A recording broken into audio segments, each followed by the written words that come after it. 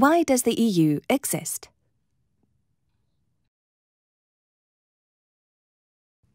France and Germany are the driving force of the European Union.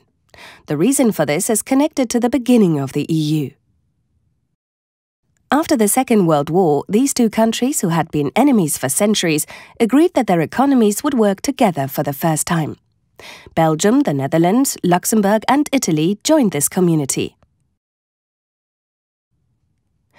In 1951, they set up a common market for coal and steel.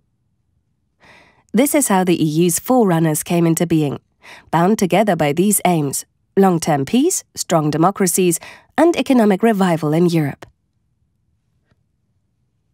This was a great economic and political success, so more and more countries joined this community. By 2013, the EU had grown to 28 member states.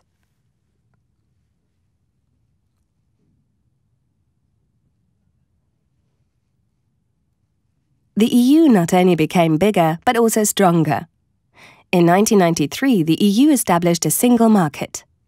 In 2002, it introduced the euro currency and took the first steps towards a common foreign policy so that it would be able to assert itself internationally in the age of globalization.